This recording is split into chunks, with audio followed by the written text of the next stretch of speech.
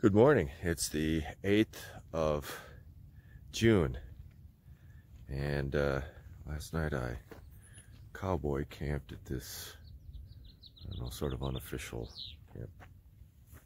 tent site. It's fine. It was very nice. It was described in gut hooks, but it's not on the maps. So behind me, this mountain, which I had thought was Baden-Powell, because it's the only snow-capped mountain I could see for the whole way, apparently isn't.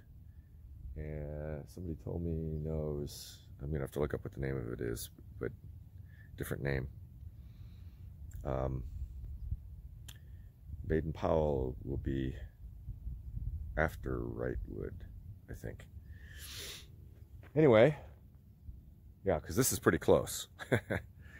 But I hiked up, and I hope I don't give you too much glare here, but hiked up last night, and still can hear the traffic down in Cajon Pass.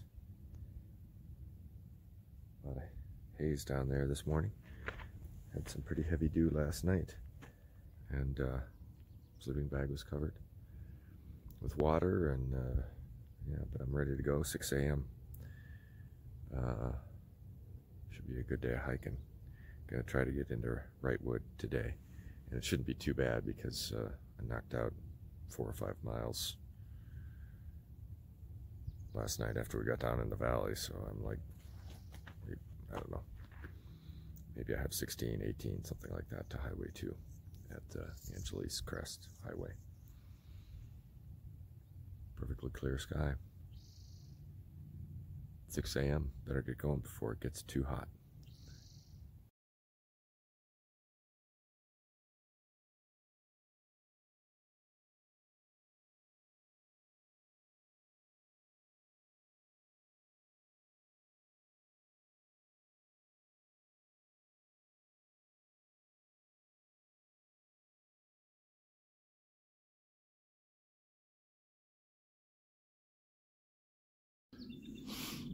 Well, I was being annoyed by having a big blister on my left foot. Feel like a newbie having a blister, big blister. And it affects morale, and it affects expectation management, and how many miles you can do, and I'm hobbling along, and it's I mean, it's absolutely gorgeous here. And it smells wonderful with all these pine trees.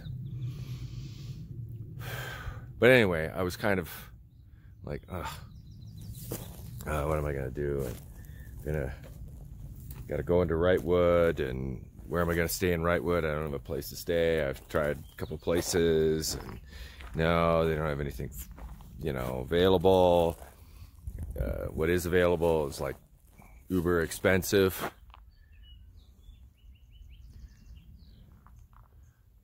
And that says PCT Friends, root beer and LaCroix. Back there are a couple arrows, which I saw first. So, yeah.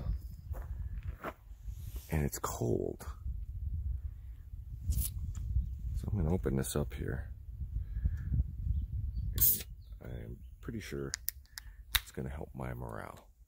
It may not actually help my blisters, but it'll help my attitude about my blisters.